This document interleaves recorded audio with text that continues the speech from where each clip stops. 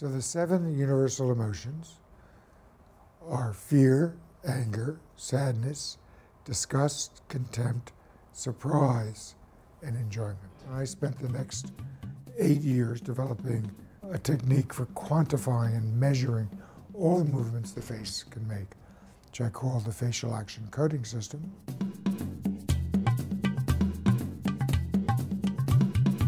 And that was published in '78. Took me 8 years, a long time. But it opened everything. For science, for teaching, it's used by all the animation studios when they want to animate expression.